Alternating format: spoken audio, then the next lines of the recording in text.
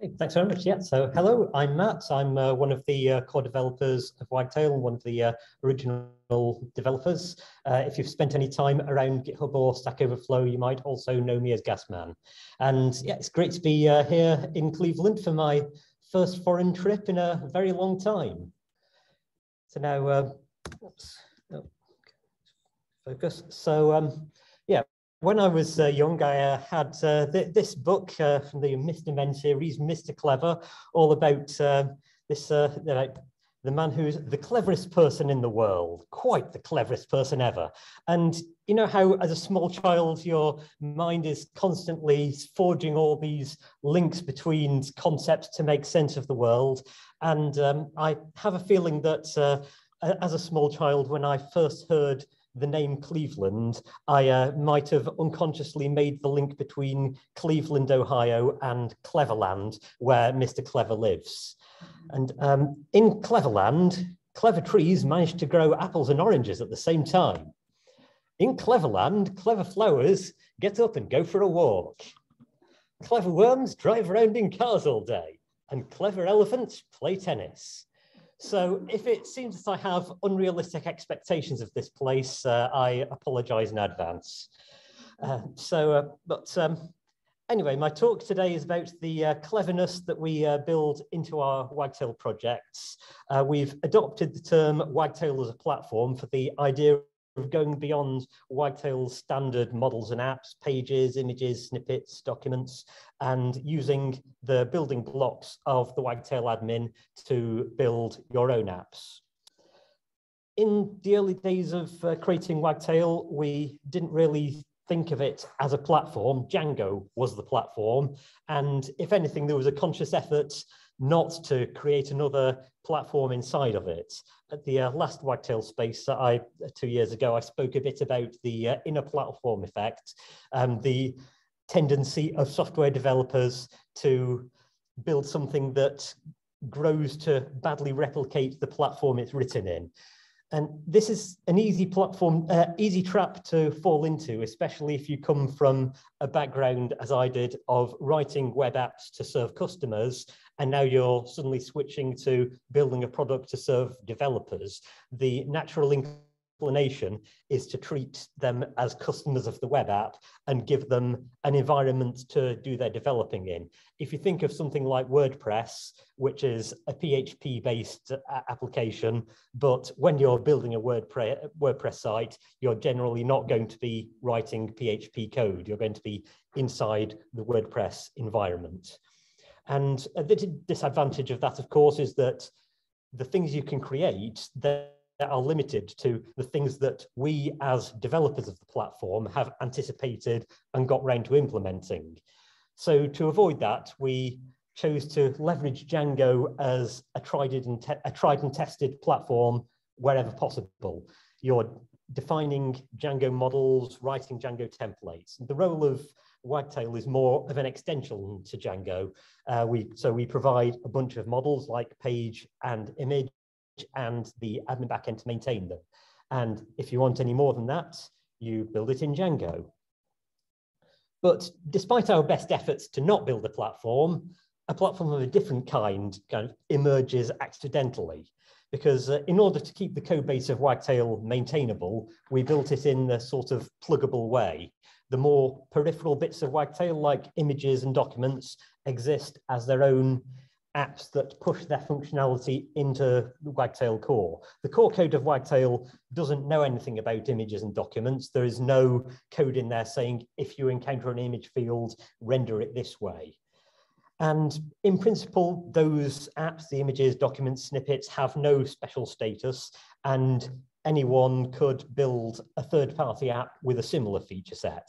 And I say in principle because I think this was more a guideline for our code quality and keeping concerns separate rather than something we really expected to be a common use case. But our first inkling that this did actually have relevance to the real world, that this was something that people really wanted to do, was probably meeting Prijkelt Foundation in South Africa in 2016, quite early in the lifetime of Wagtail. And Prike Health Foundation's mission is to get health and social information out there in the lowest friction way possible, which often meant working with feature phones with text-based menu-driven interfaces. It's very much under the banner of content management, but a far cry from our existing notions of managing a collection of web pages. And that led us to rethink what Wagtail could be, and the idea of it being sort of a more content editor focused replacement for the Django admin. At the time, Model Admin existed as an external third-party module, and this was a major driver for adopting it into Wagtail, with the hope that eventually it would become integrated more into Wagtail's own architecture. And unfortunately, that's been quite a slow process, because it's one thing to say, here's a CMS we built, maybe you'll find it useful. And it's an altogether different thing to say, this is how you should be building your apps. In the course of building Wagtail, we've come up with all kinds of building blocks that would be useful to third-party developers. But at the time we created them, we didn't know that. We didn't know which were the ideas that would have legs, which of these building blocks would actually succeed and be useful and stable over time. The truth is, we've been making it up as we go along. It takes time for these new ideas to be established as, for example, the best way of doing chooser pop-ups. And by the time something has emerged in that direction, we might have had several false starts and halfway implementations that then diverge with their own edge cases. So we've got several different copies of this code base that are slightly out of sync. And pulling that back into a piece of stable, reusable code, all while developers are forging ahead, building a whole new features and adding new edge cases, it's like herding cats. And here's a prime example of us making it up as we go along. I think Tim talked earlier about every code base has these sources of shame, and this is the code comment I'm most ashamed of in my entire programming career, and I feel comfortable sharing this now because as of this week, I've finally replaced it. Abstract code providing sensible default behaviors for objects implementing the edit handler API, which is a very fancy way of saying absolutely nothing. This is a class called edit handler. You can inherit from it, and then it will do what an edit handler does. And yeah, the reason I wrote such a useless comment is that at the time, I didn't really know what I was going to write. I just knew that we needed some kind of object to act as a go-between for things like inline panels that the Django form framework doesn't handle by itself as standard. And so for the record, this is the new version as of this week. It's taken 8 years, but we now know what an edit handler does. It specifies what should be on the form and it renders it. That's a bit less than it did before, and as a result, some of the more esoteric hacks like changing the form class on the fly in response to the current user's permissions, some of those won't work, they'll break, but the point is now it's well defined, and where you've got those hacks, it's clear where those hacks should go instead.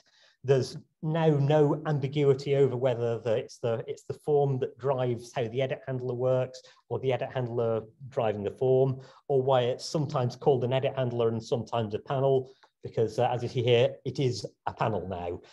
They say naming is one of the hard problems of computer science, and I think being able to give it a clear name is a good sign of the newfound clarity in the underlying code. So even though this might not have been code that you've been dealing with day to day, I think these sorts of details do surface in some ways. And it has been a slow process to open up these previously internal APIs to a place where we're confident documenting them and saying this is now part of the Wagtail platform. If you build your apps in this way, they stand a good chance of not breaking in future Wagtail versions. So yes, it's been a slow process, but it's one I think we've now made some big milestones. And one of them is having a dedicated extending Wagtail section in the docs to demystify the process. This opening page on creating admin views takes you through integrating custom Django code at a very basic level, starting with a pure Django view and showing how that you can progressively register that into the Wagtail admin URL namespace and then bring in the page furniture and a menu item. I have to give big credit to Daniela Procida and his Diataxis documentation framework here for helping us realize that this was a missing piece and thinking about the structured way of doing documentation, because we had the reference documentation for all of these hooks, but nothing that really served as a how-to, as saying, yeah, there is nothing mysterious about this, you just write Django code. And as I say, this here is a very basic kind of integration, and that is a good thing. It's right that there should be a continuum from basic Django views doing things the Django way up to fully embracing Wagtail's building blocks. Because right now, I think there are quite a few places where you have a binary choice between doing things the Django way and the Wagtail way, and that's something I'd really like to get away from. Things like Django signal handlers versus Wagtail hooks, Django forms versus edit handlers / panels. And that is probably the big one. As I mentioned, edit handlers they have been the major here be dragons bit of infrastructure that underpins around half of Wagtail's editing interfaces, despite no one really knowing what they were supposed to do. You couldn't really half adopt them and use Django forms up to a point and then edit handlers for the rest, because no one really knew which half you could remove without the whole thing crashing down. And hopefully now this is formally documented what it's meant to do. Hopefully that's going to change from here. So if plain Django views are the first step on the continuum, then the next one up would be generic class-based views. This is leaning heavily on Django's own implementation, and it means that if you've got simple CRUD views that don't do anything special, like, so in this example, the site management settings area of the Wagtail admin, you can get away with writing basically no new code. This is all just configuration, just making sure you've got other labels for the headings and the success messages and that kind of thing. Everything else is just plain Django form functionality. And actually we can improve on that a bit more, since these views usually come as a group with properties in common, like the icon and model. We've introduced this concept of a view set so that these properties can be shared and everything registered in one go. This bit isn't documented yet. These are still evolving as new bits of existing Wagtail code get ported over to it, and we find new edge cases that aren't accounted for by this generic implementation. But I think we're quite far along that line, and hopefully it should be in a state to call an official API sometime soon. This move towards pulling out generic functionality from Wagtail does raise the question of what sort of new building blocks can Wagtail bring to the table that Django didn't have already. Obviously, Django has been around for a lot longer, and there's been a lot of accumulated thinking by a lot of smart people behind what Django does right now. And it's quite likely that any idea we might have about general purpose, reusable ways of building Django apps out of these building blocks has already existed and been refined in the Django ecosystem. So what can Wagtail bring to the table? What makes Wagtail special? And I think one answer to that is pluggability. If you take something like the admin dashboard, the information you see here is pulled in from various subsystems of Wagtail and potentially third-party modules. That's very different from the traditional Django workflow, where you've got one view function that has a global view of all of the information it's dealing with. It runs all of its own queries, and you've got a template outputting that from top to bottom. And I think Wagtail is arguably, so yeah, this might be a controversial statement, but arguably unique in the extent to which you can plug in functionality from other modules in that non-linear way. And that's helped us to notice one recurring pattern in Wagtail that's perhaps uncharted territory in Django as a whole. The evolution goes something like this. You start off with some UI element like a menu or a dashboard that developers want to be able to plug their own items into. So fair enough, we create a hook for registering new items within that thing. So a menu item has a label and URL, so we pass that to this registration function. But then some point down the line, you encounter a special case. This one particular menu item is styled differently, or it's a button instead of a link, or it has a checkbox, something like that. So, okay, fine, we can make this menu item an object that can return its own HTML. But building HTML in a string like that is kind of clunky, and I've probably already given you some involuntary twitches from the lack of HTML escaping there. So this is always something you want to sort of do as a reusable thing, really, which gets those details right. Wouldn't it be nicer if we could use a Django template for that? So yeah, a quick bit of refactoring later. We're not building HTML up inside Python code there. And then a voice in the back of my head goes, wait, isn't renders the string the one that recompiles the template on every call? So that'll make it really inefficient. And I go, oh, well, but maybe I'll check up on that later. Anyway, so templates are good. Let's make that into a standard pattern for our menu items. So then that's, so now we just need to give it a template name and addictive data, and the base implementation will handle the rest. But then further down the line, you find, oh, we've got this other menu item that has some custom JavaScript behavior, needs to pull in a JavaScript library. We're not sure if that's already on the page or not. And Django has a solution for that in the Forms framework. Have these media objects that encapsulate the CSS and JavaScript you need for a particular element. And you can add these together and have it take care of the deduplication. So let's borrow that idea and skip a bit because we're short on time. And all of these sort of iterations that you keep having to add to this basic concept of an object that needs to render itself. We've gone through this cycle maybe half a dozen times, except sometimes we might not go right to the end of this, or it might not happen in that order, and we'll probably come up with different naming conventions each time, and it creates an inconsistent experience for people building on those APIs. So on the 8th or so time it came up, I went, well, let's build the one true implementation of this. And template components are the results. This is again part of the documented extending Wagtail API. And again, this is an ongoing process to get the existing code on board with this pattern. But every element we port over brings us a step closer to Wagtail as a platform. It's something that you can learn once, and then whenever you work with another area of Wagtail, it's okay, I know this. This is something familiar to me.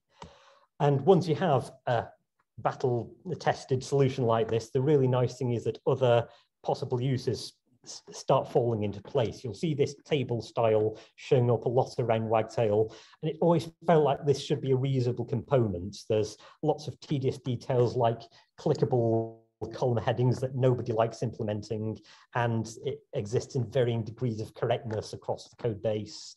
And the tricky bit of making this reusable is the contents of the table are different every time, even if the only difference is that this one has a parent page column and the other one hasn't. It's kind of hard to come up with a reusable component where the outside is static and the innards get swapped in and out. But if we say, well, what if each column is an object that knows how to render itself? And that gives us the ability to construct a table like using a definition like this. There's various different ways that these columns in this example can be rendered, but anytime we need some fancy custom rendering, that's just a new subclass of column that knows how to render itself and its data in that particular way. So yeah, a common theme here is, again, it's being able to build things in this sort of definition style rather than having to write code. It's only if you're writing custom logic that you really need to do that. that you need to actually go down and write code. I think that's a pattern we can take a lot further. There's this kind of mission statement for Wagtail as a platform, which I say the aim is to be able to recreate something like Wagtail Media in 10 lines of code, and just being able to say, just pick and choose this functionality that we know from something like Wagtail images. There's some very different things that need to be hooked up, and I think I'm again running short on time, so I'll rush through this. Eventually something like Wagtail Media would just be, we have a model, we have these CRUD views, we have a chooser, we have a stream field block, some way of making it embedded into a rich text field, and being able to bring all of these things together in just configuration and just say, yes, I want these features, and then that is that's the app that we built. And I think that's about it from me. Thanks very much.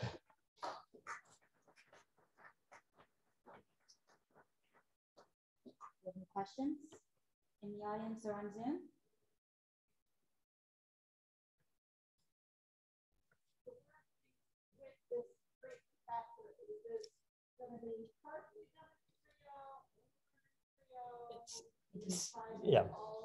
Yeah. So okay. So the question is, where are we? Is this going to be sort of partially done in 3.0 or a longer term thing?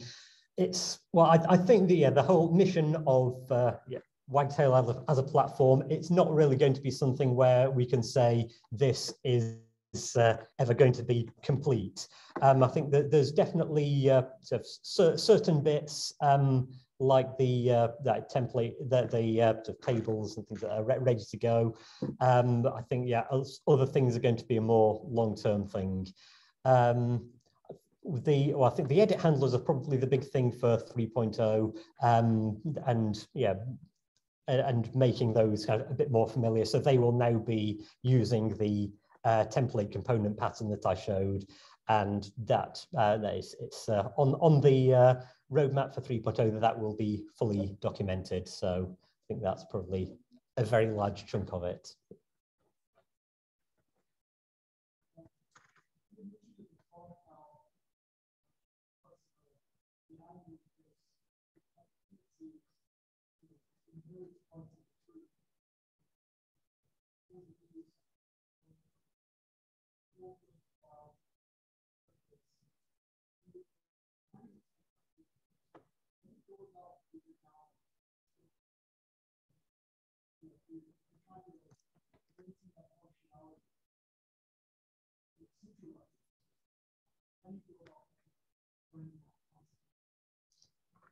Okay, yeah, so the question is that where we've got bits of the admin that are sort of drawing information from sort of all kind of subsystems, how do we go about planning that process? Is that right? So that is, well, it's, I suppose the short answer is very carefully, because where we're going from something that hasn't been very well defined in the past, then you're never quite sure whether there's bits of code lurking around that are relying on unintended behaviors or APIs that we want to change.